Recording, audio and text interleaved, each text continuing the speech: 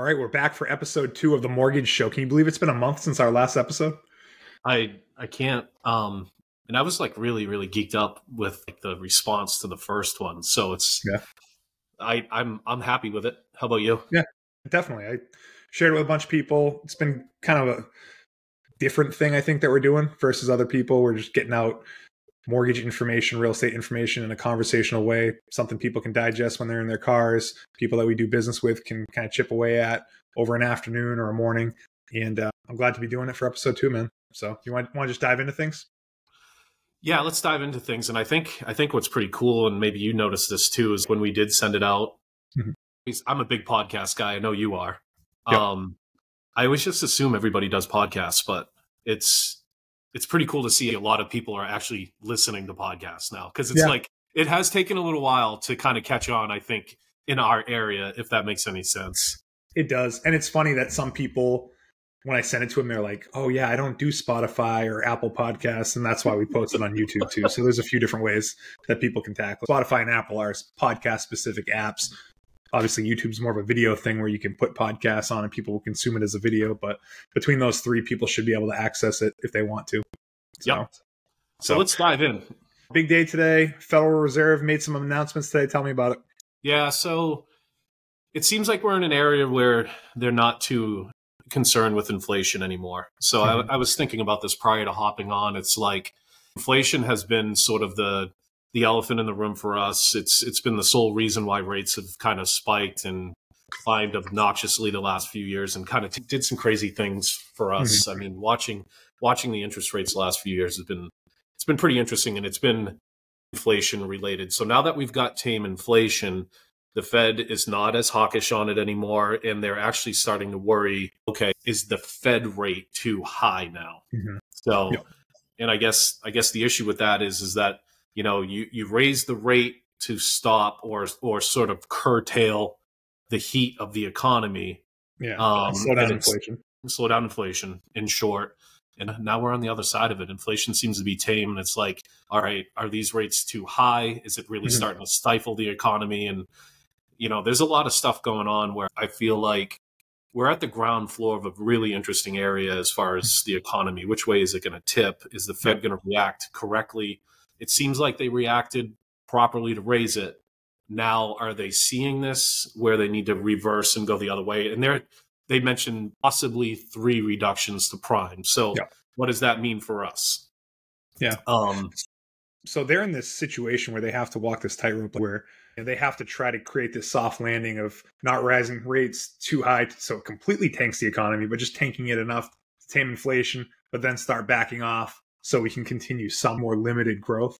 So just for a little bit more context, I think the CPI reading came out earlier this week, and it was 3.1% annualized inflation rate, which is good. Lowest it's been in a long time. So that kind of leads us to today, where they pause on raising rates. And I don't think they rose rates last time either.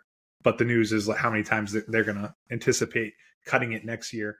So that all leads us into this situation now where we've had a really favorable 3 or 4 weeks for interest rates, which is nice.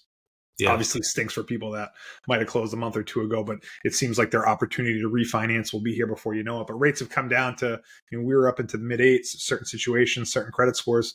Now we're, down into the low 7s or 6s if you're in certain type of products. So it's nice to be talking about those numbers again.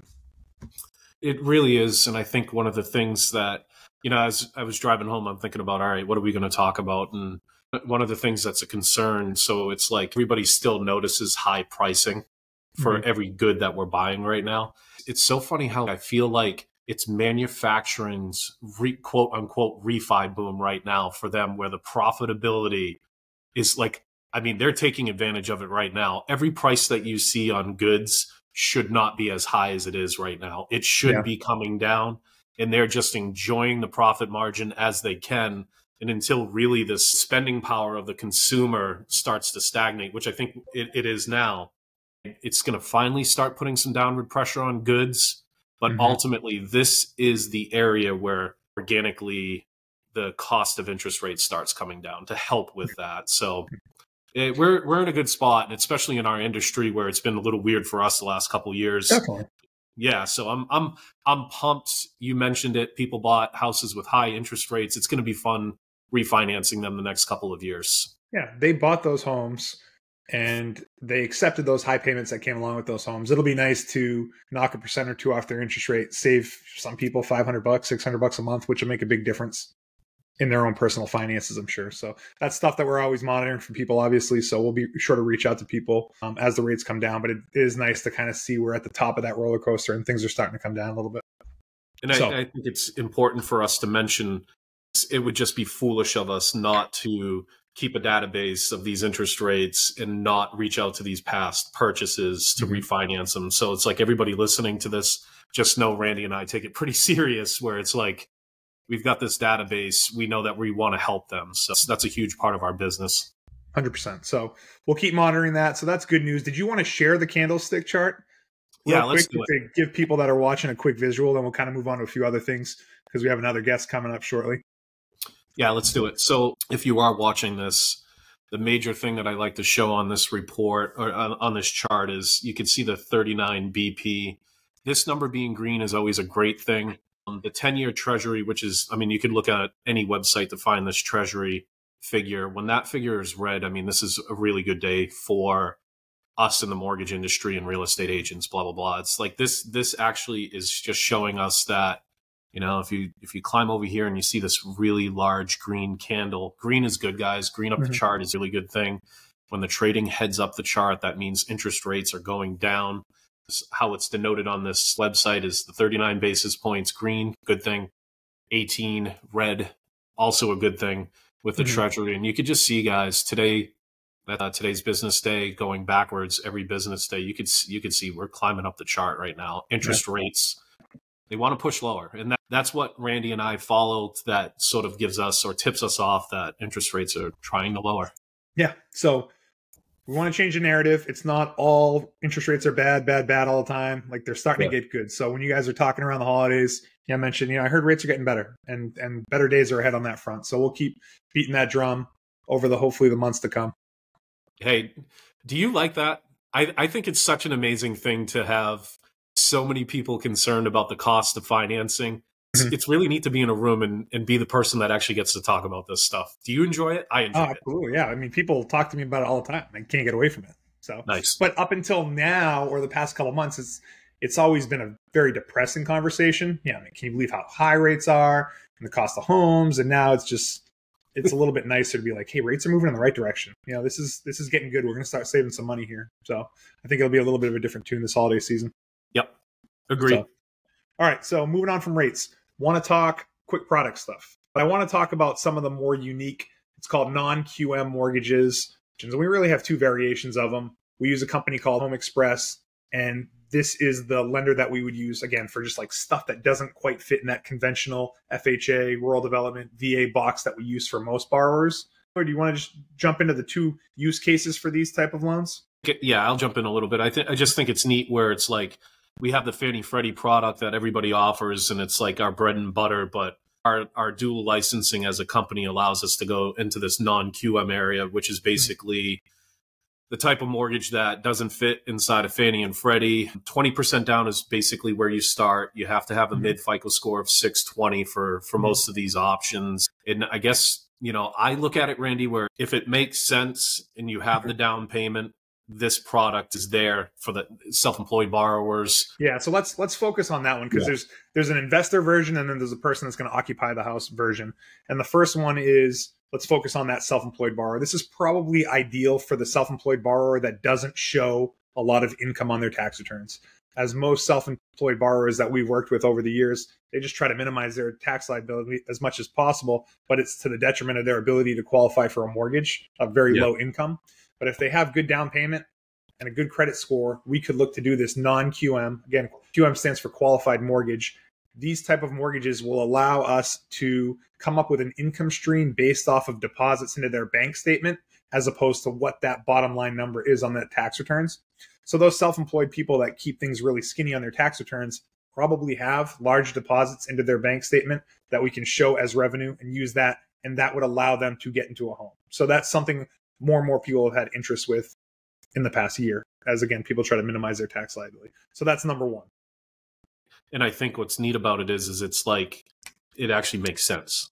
You know what I mean? It's like common sense lending instead of this in the box Fannie Freddie guideline that we've been dealing with people that write off their income. So it's nice to actually have something to offer them that actually makes sense. How many times have we run into a self-employed borrower that's like, I could give you my bank statements, like you could see everything that goes into my account, and and I always want to say, yeah, that makes sense. But when you show in your tax returns, now we have something, which is really nice. But it's important for realtors to know that this profile, this borrower profile, is not that first-time home buyer, that person that just started their new business. It's an established self-employed borrower, again, with good credit and a good down payment. It's not 3% down. It's not 680 credit. It's going to be a little bit better than that. So I think a lot of times people reach out to us thinking that we can be creative in quotation marks for some of the first-time home buyers. This isn't a way to be creative. This is, again, probably for like those better borrowers that the biggest issue is the income that they show on their tax return because they're self-employed. So that's the number one program. The next one is for investors, and this is a DSCR loan. People may have heard that acronym before. It's a debt service coverage ratio loan, where if you're going to buy an investment property, it really comes down to the numbers of that property in terms of rent versus the payment on this loan. Again, it's going to be for good credit people, big down payment. It doesn't take into account the rest of that person's personal finances. It really is just off the building. But the best part about it, and I'll let you talk about it here, is that you can actually use short-term rental income, which isn't the case with most conforming loans. Yeah, our conforming loan options, again, that's the reference to Fannie and Freddie. It's your typical lease scenario. You're looking at the tax returns for the reported lease income. The option on this is really great because it's like, I always think, Randy, about somebody that's buying a lakefront property to Airbnb it. It's like, who doesn't want to do that? If you could find the right lakefront and you're getting that weekly income, that is just insane. This product allows us to use a rent comp schedule based off of Airbnb comps, not your typical monthly rent if you had just a standard 12-month lease or a 6-month lease with somebody. So this is really nice, actually. Yeah, it's nice for those short-term rentals for sure. So just know that we have these type of unique loan programs that can help, again, the self-employed borrower that's looking to occupy, good credit score, good down payment. And then we also have this other program for investors looking to do short-term rentals where the numbers don't quite work because of the short-term rental aspect using conventional financing. So wanted to share that with you guys. I think it's pretty cool. So keep that in mind. We're happy to chat about this stuff. We're happy to go to an office and do a sales meeting with someone or get a group of realtors together to kind of dig into a little bit more. But it's great different types of loans out there that not everyone has access to. So going to move on to a couple more things before we bring our guest in. Had this thought about, well, now that borrowers are required to pay their school loans on a monthly basis, that it's hurting their ability to get a mortgage. And I've actually had the opposite experience. And again, I'll see what you think in a second, where they think, oh, now that these people are forced to make these payments, now they're not going to qualify for as much. And as I've been pulling credit, I actually see it quite the opposite, because I don't know if people realize this, but this period of time where borrowers have had their school loans deferred, we've still had to account for those deferred school loans. And oftentimes we've had to assign a 1% of the balance payment on a monthly basis or 0.5% of the balance on a monthly basis. So for example, if you had $100,000 in deferred school loans, and it's 1% of that per month, that's $1,000 per month payment, right? Or $500 per month payment. And the reality is, now that people are actually making their payments again, we can just use what's on the credit report. And oftentimes what's on the credit report is a lot lower than that 0.5% or 1%. And it's actually in their favor now that they're being forced to pay it. I'm sure they don't like the fact that they're paying it as opposed to it being deferred. But when it comes to qualifying for a mortgage, it's actually better. I don't know. Have you seen that?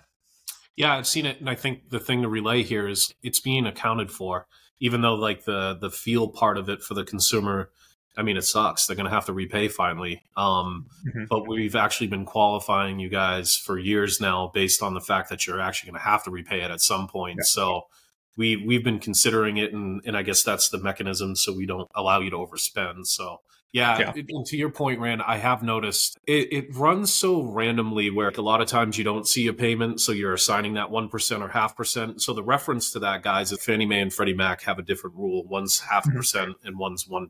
So the approval process between both software options or both agencies is so random. I don't know their algorithm. Randy doesn't. Nobody does. The smart people in the room do. So it's something that we consider definitely when we're running mortgage options. So Yeah. Yeah. The important thing is, like you said, it's always been accounted for, even if the borrowers really haven't been accounting for it in their own personal finances. We've always had to assign something for it. And I don't think the fact that people are having to pay now is affecting them negatively when it comes to getting a mortgage. It's quite the opposite. Yep. So keep that in the back of your mind. Last thing I want to run through is just a little bit of a credit underwriting tip. We want to talk about stuff like this on a monthly basis, just share some news. People ask me occasionally if we can waive escrows. You get that question? Yeah. Random. Yeah. Yeah. You have 5% of all loans, less than that. Like it's usually like an older person. I feel like maybe like a little bit more old school. They want to hold on to their money. Yeah, Randy, you just nailed that, man. Because I'm sitting over here smiling as you're unwrapping that. I get I don't want them to make interest on my money. I would rather make interest on my own money conversation. I love that. So yeah. But it's an interesting thought, because what I'll tell you right now is that, yes, you can waive your escrows, but there's a cost associated with it, right? Yep. So a couple things to outline, and just comment where you want, but like, you cannot waive your escrows if you're doing an FHA, VA, or USDA loan. Those are government loans. They're going to require you to pay your escrows. And the reason is, paying your escrows means you're putting money on a monthly basis set aside for taxes and insurance. Those government programs want to make sure that a borrower is setting aside that money, so there's no chance that they don't pay their taxes or they don't pay their insurance. It's all built into the escrow account. So they're not going to let you waive that. You can waive it on a conventional loan, but you have to have at least 10% down on a purchase, or at least 10% equity on a refinance. And I think that that's a little bit of a threshold for people that, not everyone's going to cross that. Most first-time home buyers have less money down. But if you do waive it, there is a 0.25% fee that you have to pay as part of your closing costs. 0.25% on a $100,000 loan is $250. On a $400,000 loan, it's $1,000, and so on and so forth. $800,000 loan, it's $2,000. So it's like, I guess I would question, like, is not having an escrow and paying $2,000 worth of interest? Like, are you going to make that money up in interest for like the $8,000 in taxes or $10,000 in taxes? I don't know that you are, but there is this mental thing around it. And I would just want people to know that, sure, you can waive escrows if you want, but there's a cost that goes along with that. And whether or not the lender tells you that that cost exists, it does. They're either baking it into the rate, paying a higher rate for it, or they're charging you this 0.25% fee at closing. Chris, what are your thoughts? Randy just dominated that. I don't really have anything else to say other than the fact that Randy maths really well. He does it very effectively, and you just dominated that. But seriously, though, I guess really the reason why there's a little bit of risk in there is, like, we should explain, if somebody doesn't pay their taxes, ultimately the town is going to throw a lien on the property, which is going to affect the title, which also ultimately affects the marketability of the property, lien positions, all of that stuff. So at the end of the day, lending wants you to have an escrow. So they incentivize you.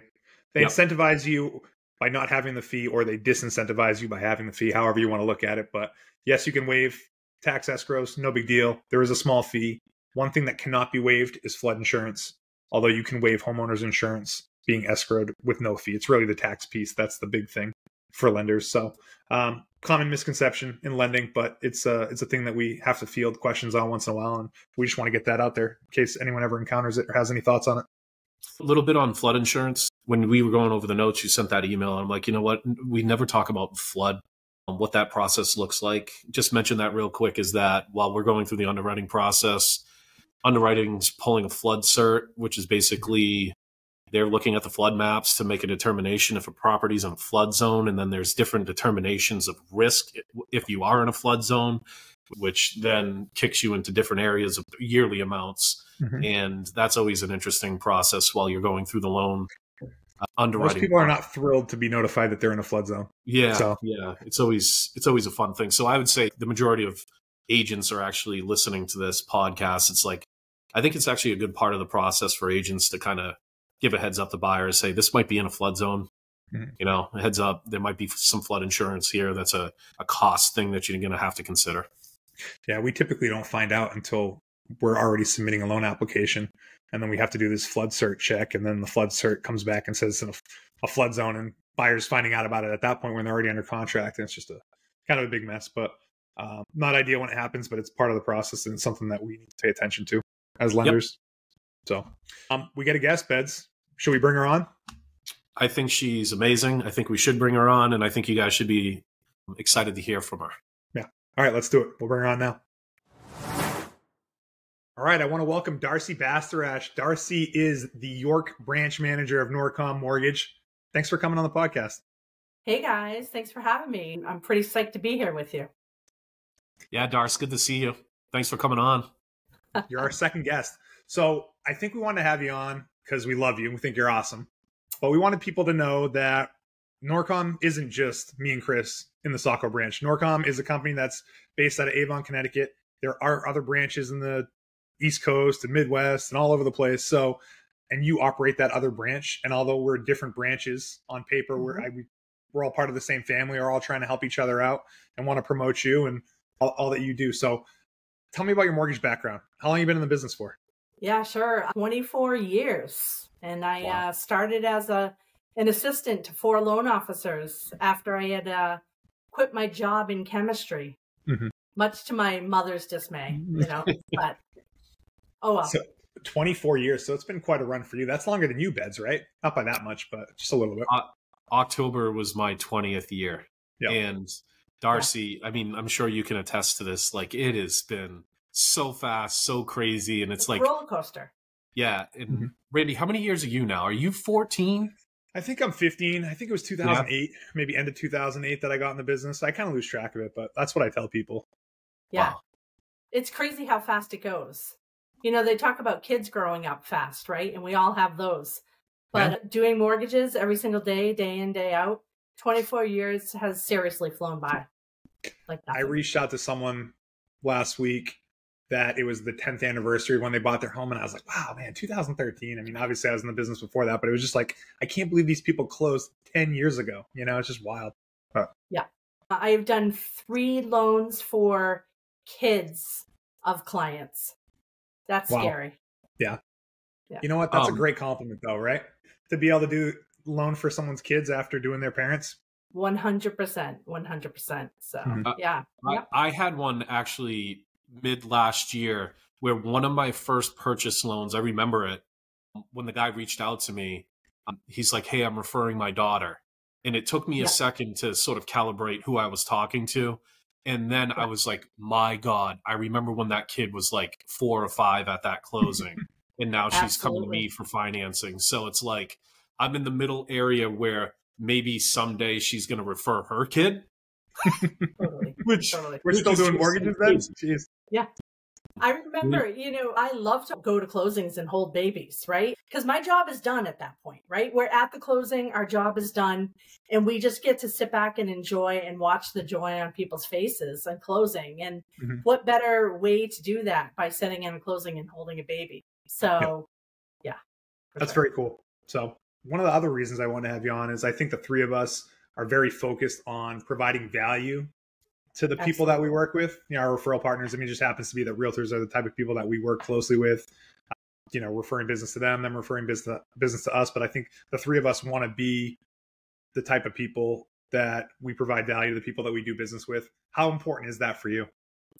Yeah, 100%. I go into this knowing that I want to help people achieve their long and short-term financial goals through home ownership. And that includes making sure that they are part of a good team. And the way that we can make sure that they're a part of a good team is by working with Norcom throughout the state of Maine and other states as well, where we can add value to our referral partners and bring those referral partners as part of the team. There's nothing better than giving our referral partners a referral ourselves rather than them sending us referrals, right? And the way that we're going to be able to get those is by having those repeat customers so that we can send them back to those referral partners and provide tools for those referral partners to grow their businesses. So I think we have the same philosophy, and that's why we work so well as a great team here in Maine, both Saco and York, and then the other states that we're licensed in. So it's such a funny thing to talk about, that idea of, being able to give a referral to the people that give so many referrals to us. It doesn't happen as often as I would like it to. Like I wish that it happened at a 50-50 clip where it's like we're referring realtors 50% of the time and they're referring us the other 50, but it really is still like, for whatever reason, people end up at realtors, whether it's through email or just calling their office or whatever, and then they typically get referred to us. And it's just the natural flow of things. At some point, I hope it changes, but for now, it is kind of the way it is. I equate it to homeowners insurance people for us, right? Like it's just homeowners insurance people are downstream for us. Right. I'm always going to give more referrals to homeowners insurance people than they're going to give to us. Absolutely. And they return the favor to me by doing a good job for my customers, getting them a good rate, good communication, all that, and make me look good as someone that referred to them. So I think that's how we all feel we are trying to be to the realtors that refer us. Would you agree? Absolutely. So. Can I jump in real quick? So, Darcy, since we've met, I've thought one thing when it comes to our relationship.